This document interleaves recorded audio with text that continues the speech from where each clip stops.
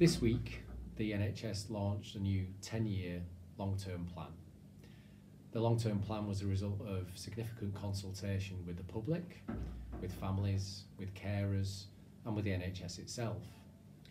It sets out some ambitious goals for how we're going to improve the NHS in the next year, the next 5 years, and the next 10 years.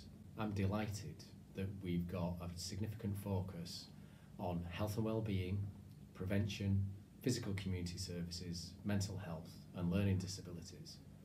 We know that the needs of people today are around their mental, physical, and social needs all being met so that they can stay well, they can flourish, and they can be at home.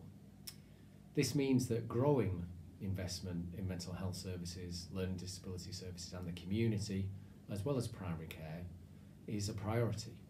And it's good to see that priority backed by real and meaningful change in each of those sectors. Secondly, as the lead chief executive for the partnership, it's good to see the role of integrated care systems in delivering the plan. We've been given the role of making sure that by this summer we can set out what difference we're going to make to people across West Yorkshire and Harrogate. That'll be informed by all of the work we've done already as a partnership in looking at how we meet the needs of people today and in the future.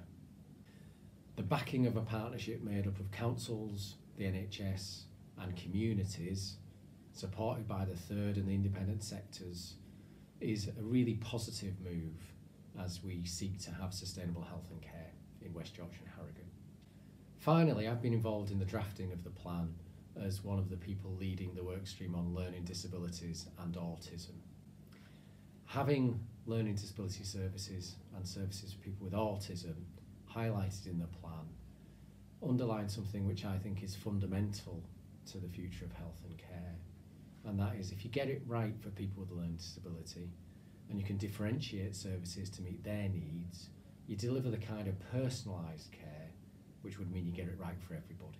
And the application of standards for people with learning disability across all of our services in the future, which make that a reality, is really welcome. As a Trust Chief Executive, as someone leading a partnership, as someone who's got a specific interest in people with learning disability and autism, the plan is a good thing. And to make the plan a reality, we now need to make sure that we see the way that funding is going to be allocated, the specific targets that we see each year, so we can get on and start making significant change. To make that a reality, we also need to recognise that there are some things which we don't yet know. These things will be essential to our success, and they are: what is the future for adult social care? What will the green paper on that topic say, and where will the funding come from? And how will local government be funded so that our public health services and services on housing, education and the environment can be delivered in ways which support a sustainable system.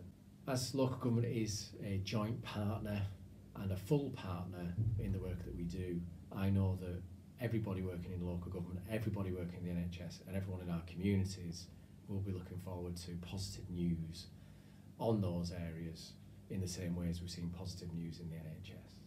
I believe we've got a chance, the best chance for at least a decade, to now meet the needs of people in the 21st century. And as an integrated care system that's working at the very forefront of health and care, I think West Yorkshire and Harrogate can and will succeed. Happy New Year, everybody.